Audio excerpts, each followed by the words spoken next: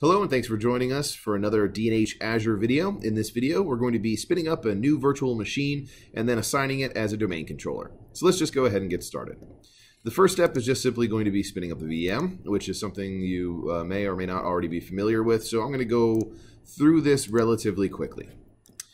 First thing I'm going to do is add it to a new resource group just to make everything nice and clean on my end. So I'm going to call this DC Demo Group.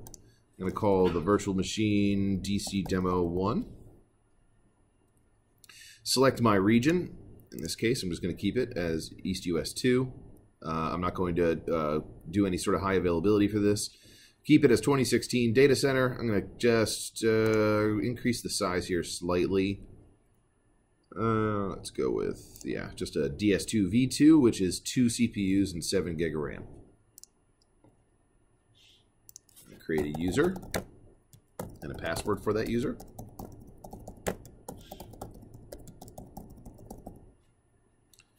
And then just for our purposes, I do also want to make sure I allow selected supports and I select RDP. That'll allow us to connect to it. Now you can do this manually. If you forget to do this step, you can open up this port later on, but just, for our intents purposes, we're going to open it now. And I don't have a Windows license. This is if I have a Windows license with software assurance. I could save money using the Azure Hybrid Benefit Program. Click Next. I'm going to stick with premium SSDs, and I'm not going to create any other additional data disk. It's not unnecessary for just a domain controller. As far as virtual network, I'm going to attach this to an existing virtual network I already have called VNet01, but you can do this in however configuration you wish. I'm going to stick with the only subnet I have in there for now, subnet 01, and create a new IP address for it.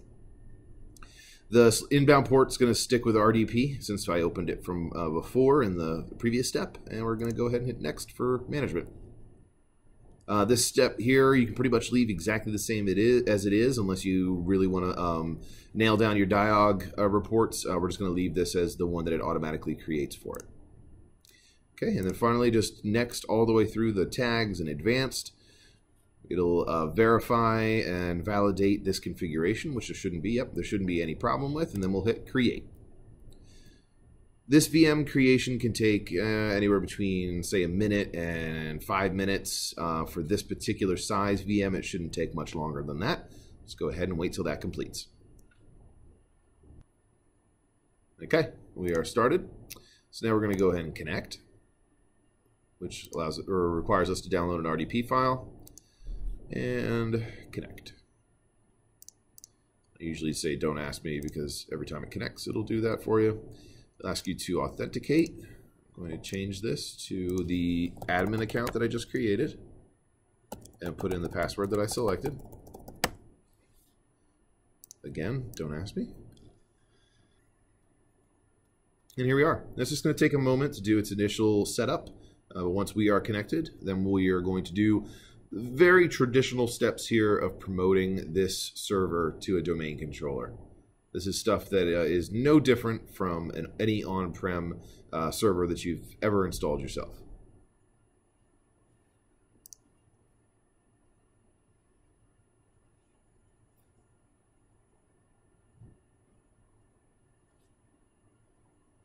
Okay. Once you have Server Manager up, it's still doing a few more checks here. I'm just going to move ahead so I don't have to wait for it. We're going to go to Manage. Once we can. Add roles and features. We're going to do role-based or feature-based installation. It's in this particular case, if we had multiple VMs on here, we would select it. In this case, we just have the one, so we're going to continue. And the role that we're going to be adding is not Azure, but just Active Directory Domain Services. We're going to include all management tools and all the subsequent add-on features. Click Add Features, hit Next. Go right past this. This basically keeps exactly the way it is. Any prerequisites that it needs for the server rule, it will install then. And then finally, hit install. Normally, I would have clicked this little box that was up here to restart once the process is done, if necessary, to do it automatically. But I know in this case, it's not going to ask me to restart. It's just going to take a moment to install these features.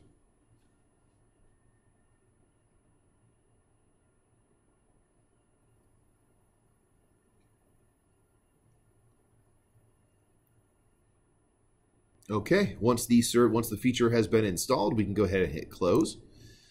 And you will notice ADDS on the left-hand side here. You will also notice an exclamation mark here under notifications.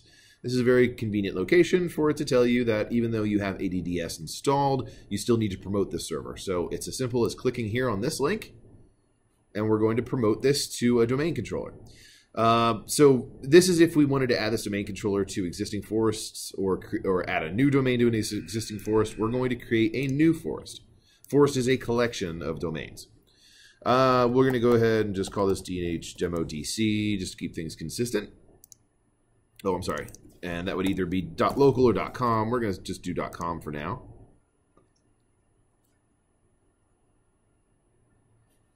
I'm going to keep everything exactly the way it is. This is your forest and domain functional levels. Since this is a Windows Server 2016 build, we're just going to keep it at its highest functional level, which is the OS version that it is. We're going to add a password here for DSRM.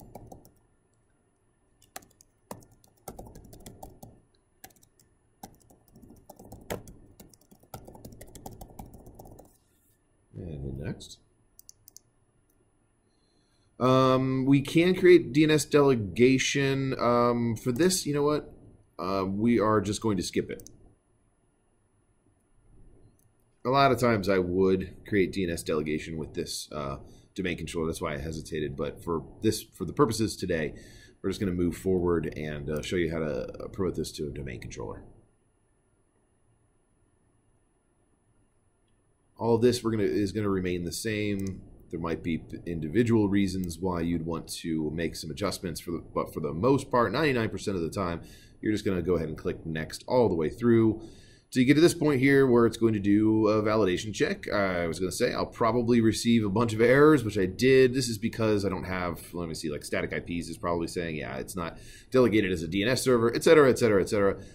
Again, this is not going to be a production DC. I just wanted to go through the steps for promoting to one. So these things you can always set up later on, but it certainly is something to note if this was a production DC that you'd want to set these up before it would function, before it would actually work. But anyway, we're not going to worry about it. We're just going to go ahead and click install. This should only take a moment, and then it will require us to restart this server.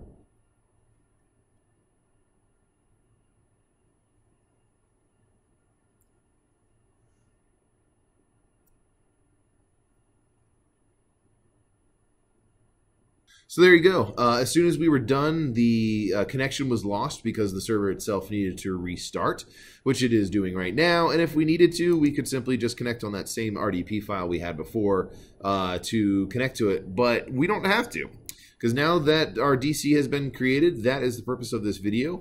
If you want to see the next step, which is going to be when we connect this domain controller to Azure Active Directory and synchronize those two directory lists, stick around for our next video where we go over precisely that. Thanks, and have a great day.